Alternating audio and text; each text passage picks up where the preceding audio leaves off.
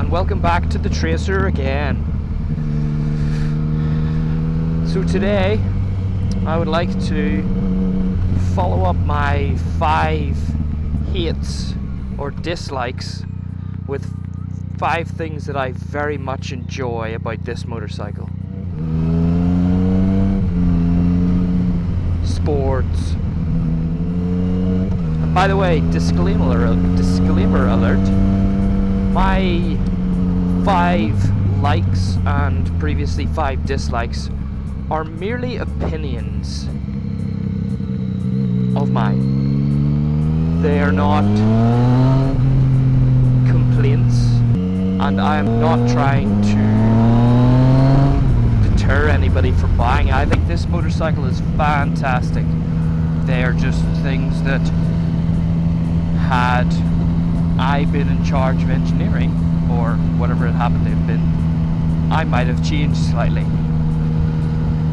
But not a single one of them is disliked enough for me to consider not having bought this motorcycle. So let's get started. Number 1, I think if you've watched a couple of my videos already, you know what's coming. Let's give a little space so that we can show off number 1.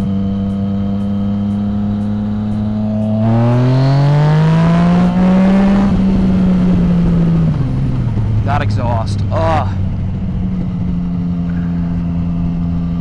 still just cannot get over the sound of this thing. In fact, here's more, have a listen.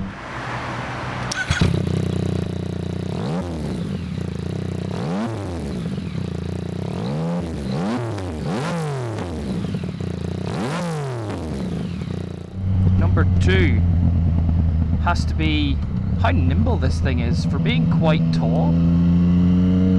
It's really quite nimble.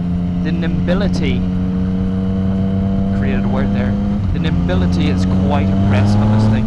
It's relatively heavy. I think it's the same weight as the R1, but with it being a lot taller, you would think not so easy to throw about, center of gravity, etc, but it really is just kind of just throw it into a corner and pop out the other end, away you go. Foggy day on the coast.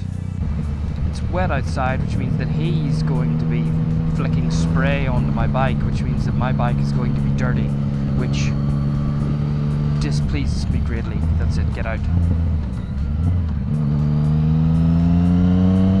Before I go on to number 3, I would just like to point out that although I created the word nimbility, I think agility probably fitted better, but that's just because it's early in the morning and I'm still asleep, so forgive me.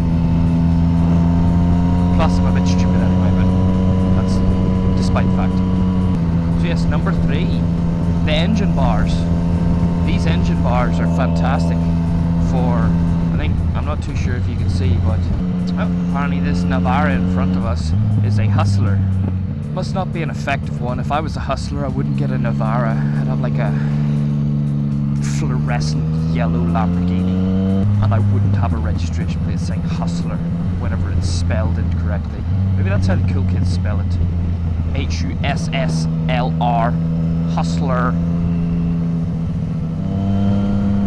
Somebody's been spilling all of their oil and fuel on the road here. So yeah, sorry, back to number 3. The engine bars. 1, protection, going to provide heaps because they stick out so much, but the thing that I've found even better than that is comfort. They provide another level of comfort on this thing because I'm able to stick my legs, if I really want, I can stick my legs straight out on them. Oh, hey Goose. I can stick my legs straight out on them, both legs, or my personal favourite, you get, I don't know if you can see in that one, get the knee up and I can just kind of chill like this. This is great for highway riding.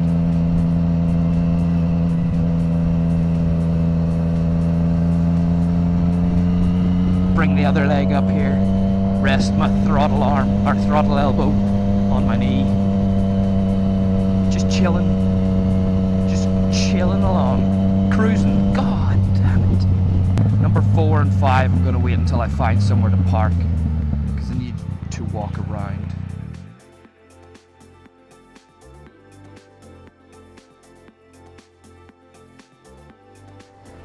Oh my god, it's so dirty.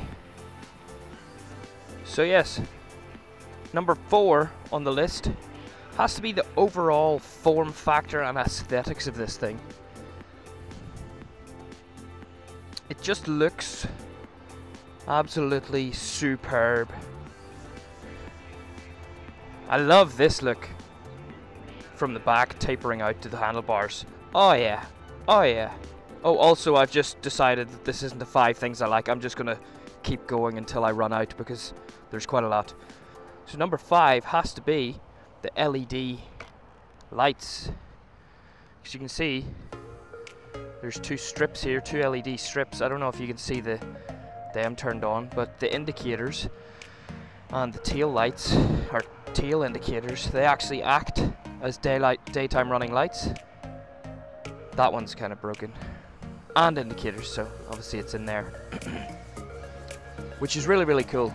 Just that extra bit of lighting whenever you're riding around. These tail indicators actually act as a brake light as well as the middle there, which is kind of cool. The headlight is LED as well. I'm hoping not blinding you guys, but I cannot express in words how bright. I don't like motorbikes when they only have the one headlight on, but that is so bright. That one light for dipped beam is almost brighter than the R1's dual HIDs that I've got on, and they are damn bright. Oh, whilst I remember, I mentioned the daytime running indicators slash lights. They are, the ones on mine are an added extra, like, or aftermarket. A friend of mine back in the UK has a Tracer, and he actually mentioned that for an extra price, when ordering from Yamaha, you can get them. Pardon me, you can get them as standard. I think it's like £100, so like 200 Australian dollars, something like that.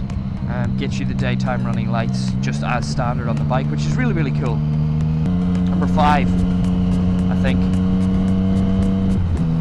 This triple engine is just fantastic.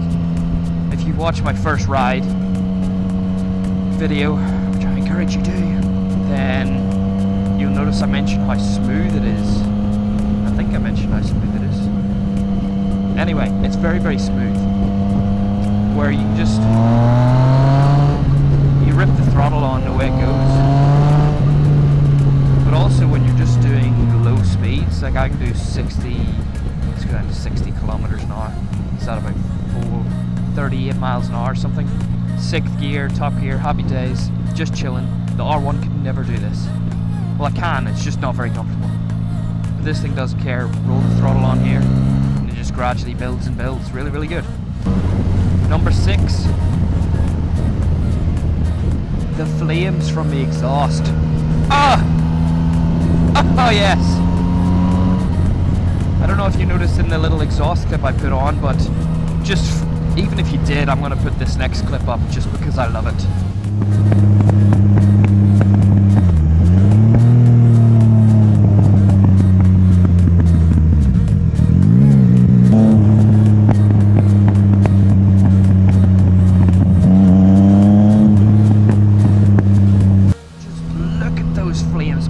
This thing good for you.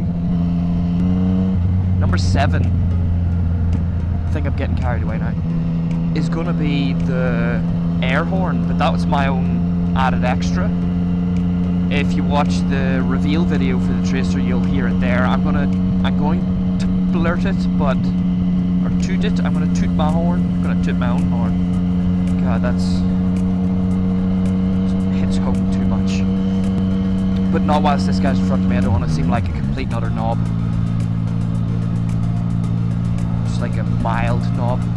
Okay, ready here, ready here, ready here.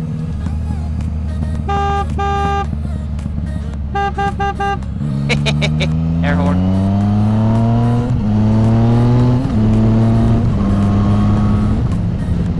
Today it damn well better. Ah, damn it. Today it damn well better brighten up. Ah, oh, nutbag, he's going to be in front of me now. Ah. So I've given you 7 likes. but it's gotten to the point now where it's been so wet out here and this is so dirty that I have to go home and wash it. So I'm going to check out now. Thanks for watching, stay tuned for more, and for now, bye bye.